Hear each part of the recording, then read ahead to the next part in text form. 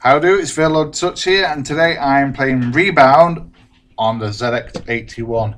My very first computer. It really was. I had this. My first dabble into home computing back when I was 6. However, my first dabble into gaming was the orange and brown or orange and black number. It was a console. I can't remember what it's called offhand, but it's in my dad's house in his loft somewhere. Now, if you haven't got a ZX81 but you'd like to play this, the kind people over at Sinclair Computer Collection on Facebook directed me towards an emulator, and I will link the emulator and the Sinclair Computer Collection on Facebook in the description below, so you can go and play this game if you want to. Now, you'll notice that this is a Breakout clone, and it was made by Bob Stuff, and he's got a whole raft of games online, and I'll be going through them and playing them very soon. This is an excellent Breakout clone. It really is. As a fan of Batty, I'm a fan of this.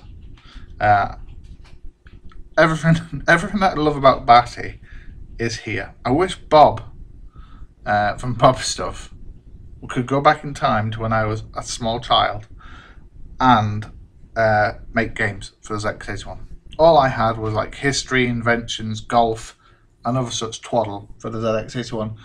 I had 3D Monster Maze, but I never really had anything that was as entertaining and as good looking as this. I really didn't. The jetpack. There are, as with Batty and with Arkanoid, in this Breakout, you hit a brick and you can get power-ups. So something will fall down from a few of the bricks, like triple ball, grabber, slow, etc, etc. Everything you'd expect in a more modern Breakout game is here. And we've got beautifully designed levels too. So you saw me come into this triple ball coming down, died. You saw me come into this, and there's a designed Space Invader straight away. Bob has designed an excellent game, and this game is only 14K big. 14K big. How excellent is that? It would play on a 16K Spectrum. Wow. Wow. Not 16K Spectrum, what am I saying? 16K ZX81. That's outstanding. Look, I've got bricks I can't smash through here. So I've got to now try and get at the side of this witch's hat. There we go. Now, there we go. Look at that. How clever am I? This is excellent. This is truly excellent. I'm loving this. Granted, there's no sound. As with all ZX81s, there's no sound. But there is, if you want to, there's a special way you can get colour. I'm not telling you how. You'll have to go over to Bob Stuff page to see how it's done. And there is a numerous amount of other games from Bob Stuff. I shall be playing those after my Your Sinclair Top 100 is counted down, amongst other games. But I'll be looking at the other ZX81 games he's done, because they look fantastic. They really do.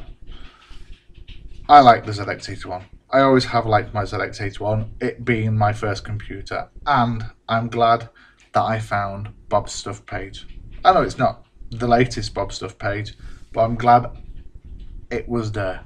I'm glad it is there, and I'm glad I've now found it. So, yes, this is great. Rebound is an excellent little game to play, and because it's quiet, nobody will know you're playing it.